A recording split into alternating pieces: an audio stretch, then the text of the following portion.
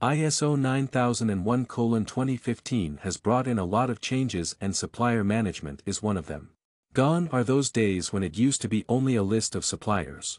ISO 9001 Section 8.4 focuses on controlling processes, products, or services that are provided by an external party, i.e. supplier. Having a proper process for your supplier is essential for your business, and therefore this section is critical to companies that want to have a sound quality management system in place. A supplier is anyone from whom your organization receives goods or services. This includes every individual, business, and other entity that provides material, equipment, or labor to your company. Any company that has the potential of providing goods and services for your organization should be considered as a potential supplier regardless of whether they have been contacted by you or not. The first step is to set some parameters for filtering potential suppliers. You can use the following parameters for the same.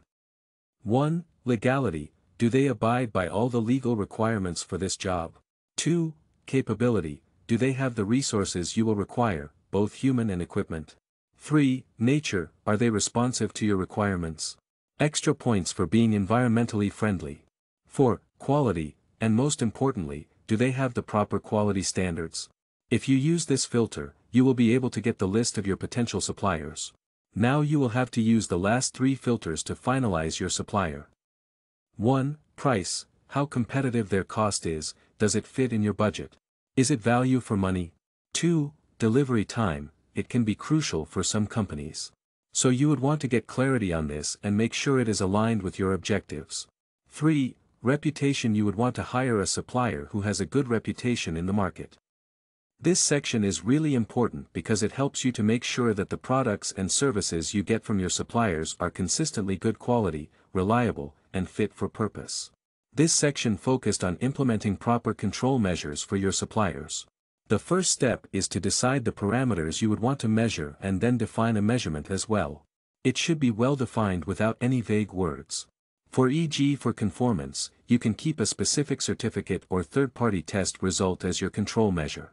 You can also have control measures on delivery, specifications, etc. In Isolocity we have a provision for keeping track of certain control measures.